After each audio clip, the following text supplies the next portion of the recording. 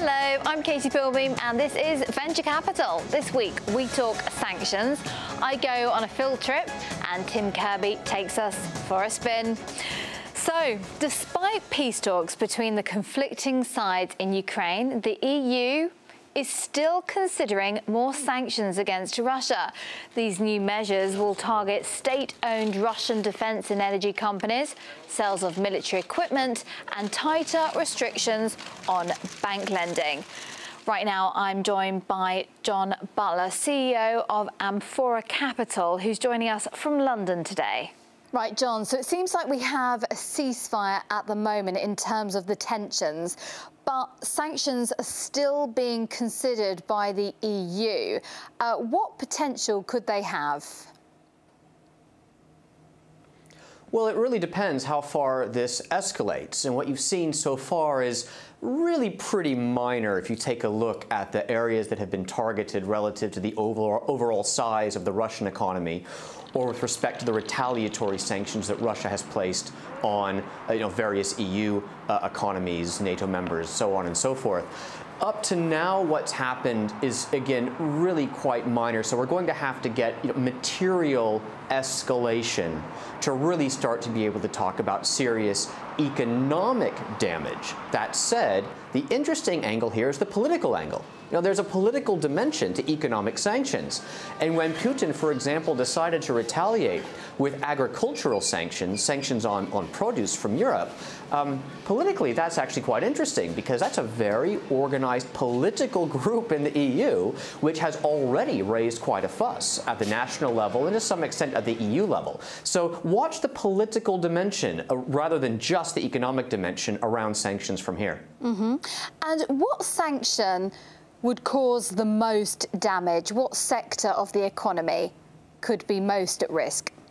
I think everybody would agree that if NATO, the EU, and other associated countries were to specifically target the natural resources industries of Russia, that would be a truly dramatic, some people would say almost potentially cataclysmic economic move, given how dependent the EU is on Russian energy and raw materials, and naturally how dependent Russia is on the revenue of those exports.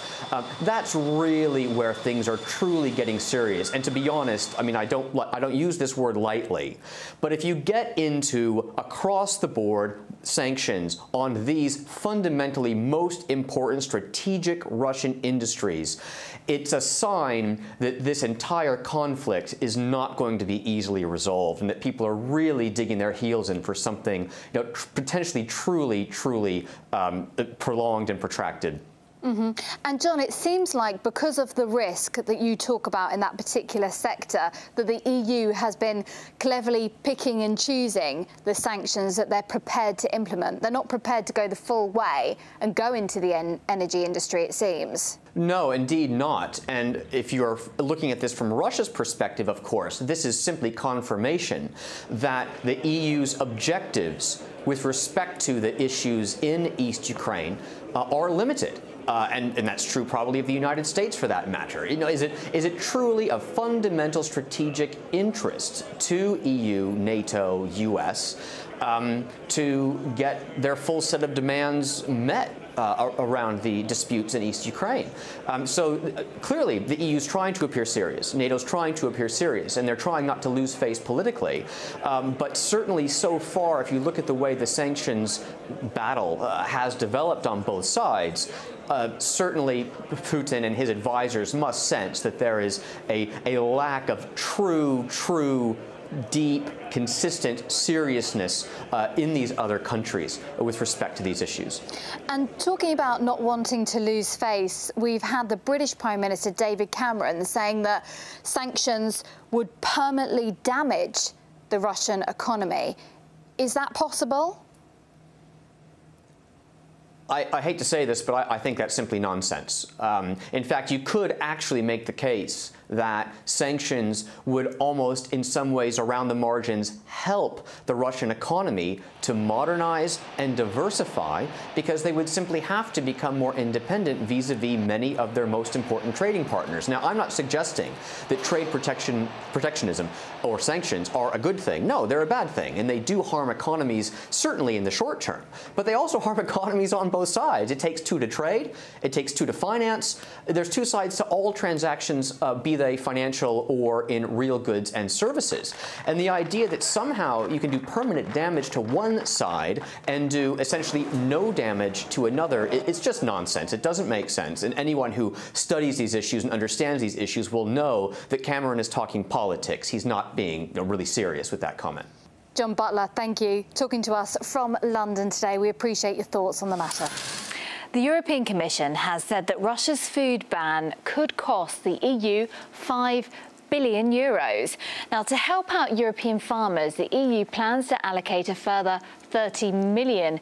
That's on top of the €160 million to compensate firms in the industry. But most European farmers agree that's simply not enough.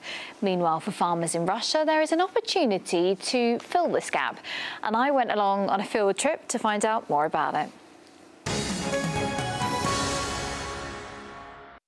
And here I am with the cows on a field in the outskirts of Moscow.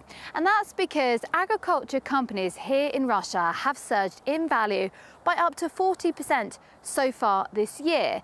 Now, the day after the Russian government enforced the food ban, well, they increased in value. And that's because savvy investors want to tap into the fact that these companies, these farming produce companies, will no longer have so much competition from international heavyweight brands, especially the EU. If we take, for instance, the EU were exporting around $7.5 billion worth of food to Russia.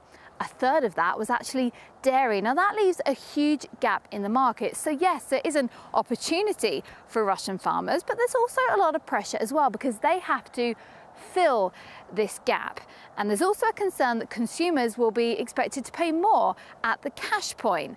Now, as well as that, for European farmers, we know that there's plenty of rotting produce now being left at the border.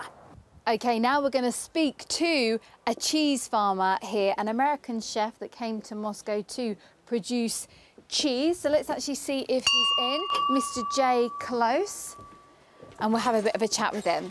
Jay, hi, good to see you. Hey, hi, привет, good, thank you. Are we in English or are we in Russian? We're going to do this in English, if that's okay. Okay, yeah, wonderful. Better for me. So let's go and have a stroll and talk about cheese and dairy and all things agriculture. You are in agriculture, and what is the situation at the moment? Because is it perhaps a huge advantage for people like you? Because there's a big gap in the market. It's a huge advantage, but where there's advantage, there's also other farmers in Ireland, in England, and other countries in Europe that are like bankrupt. You know, they're sitting on so much produce they don't know what to do with. Too much cheese. They got to lower their prices or find a new market. They were already organized in Russia, and now, it's like me. I have my people, and let's say tomorrow I don't have my people. What do I do with all this cheese I've prepared? Yeah. But that's an advantage for you, though, isn't it? I'd love that, but I don't like other people getting hurt over it. Right. I want people to buy my cheese because they like it, not because it's the only one available. Yeah, so it's bad for the market as a whole. Bad for a market as a whole, yeah, I would say that. So Russia obviously doesn't have a problem with the amount of farming food that there is, so you don't think that there'll be a shortage? Well, I think there will be a shortage because Russia's not prepared to feed itself. Right. They've been too long buying from other countries, depending on other people's produce. They're going to have to get organized. People who are used to European standard, when there was a Soviet standard, it was kept at a reasonable level. Everything was like government controlled. That broke down or closed up, and everything just went terrible. And then in the last 15 years, things started picking up. I'm not saying that farmers are making money, but they're picking up. Farmers are having a little bit more money to invest and see new technology and stuff that makes it easier to work with these animals. Jay, how are the sanctions against the European farmers going to affect the Russian farmer? There are going to be more demands for domestic Russian products, and the Russian government is pushing people to buy more locally, and I think it's just a great opportunity for Russian farmers. All right, Jay Close, thanks ever so much for talking to me today. Thank you to your cows as well. Belladonna, Blackie. For having us. Yay, thank you. Paranoia, Friday. There they are, they've all got their own names, so thank you so much indeed here at a Moscow farm. We're going to make cheese. You want to watch? Yeah, come on, let's go. Let's dive into corporate news now then. So, state-owned Rosneft could sack up to 25% of their employees at their headquarters. Russia's oil major is suffering from declining output from mature Siberian fields. Production in August dropped to its lowest level since March 2013. Gazprom's natural gas production fell by nearly a fifth last month. Increasing Russian competition and declining exports are taking their toll.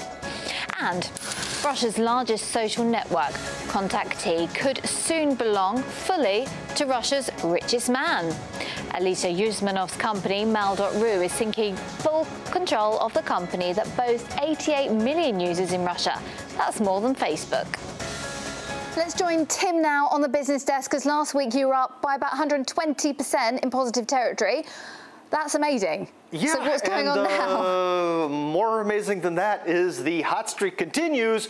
We got Yandex, which people often compare to Google, the Russian equivalent, and they went up by $1,300. So we're at over $23,000, starting from the original $10,000 investment. Wow. I don't even know what to say. That's incredible. They did want me to mention, though, that they trade, I believe, on the NASDAQ and not on the Russian market, so they're actually very successful. In fact, Russian people have a strong preference for their own homegrown web things. Like we have Facebook and Google, but Yandex and Kontakte, the Facebook equivalent, tend to do very well against them in Russia and are still #1.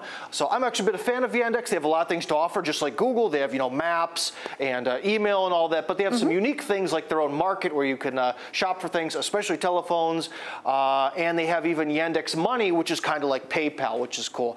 So very interesting company, but let's see what I'm going to invest in next week. Go for it, yeah. Will the streak continue? Let's let's when will see. it end is more the question. Yeah, or that, yes. When will it end? Horribly, horribly end. Ooh, oh, Gazprom. Gazprom, okay.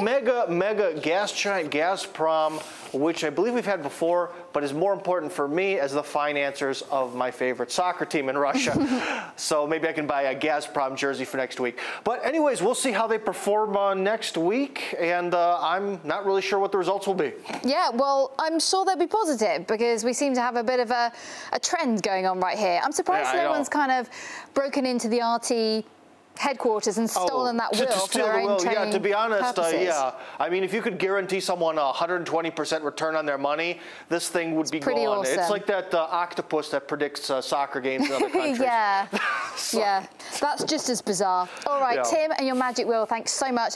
Good luck next week with Gazprom. It's constantly in the spotlight at the moment, as you know, so.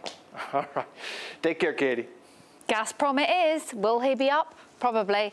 Okay, that's it for today. Thank you so much indeed for joining me. I do appreciate it. And join me next week. I will be on Twitter and Instagram in the meantime. So see you there. Goodbye.